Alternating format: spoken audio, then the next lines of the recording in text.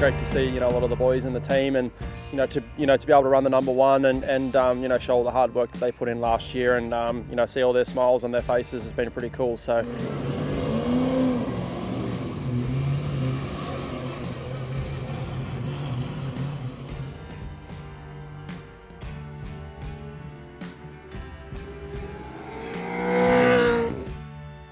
Yeah, it's just all about trying to find my feet again, and I guess it's like riding a bike. You have a few wobbles and then you find your feet, and I'm still a little bit behind the car, so yeah, have a few small things to work on, for the rest of the day. So yeah, we'll see how it all ends up.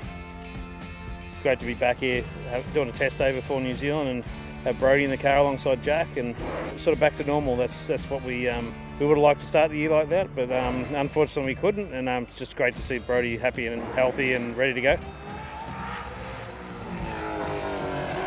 So far had a pretty good day behind the wheel, so yeah, we'll just focus on ourselves like how we did last year, and yeah, we'll see how we end up, but I'm pretty confident we'll be up towards the front. Just like we left Adelaide at the end of last year, it's always a good vibe here, and we all know each other really well. We've been together a long time, so yeah, it's great. It's like, yeah, just no different to what we finished at the end of last year. Yeah, everybody's just ready to go. Got number one on the car. It's pretty exciting.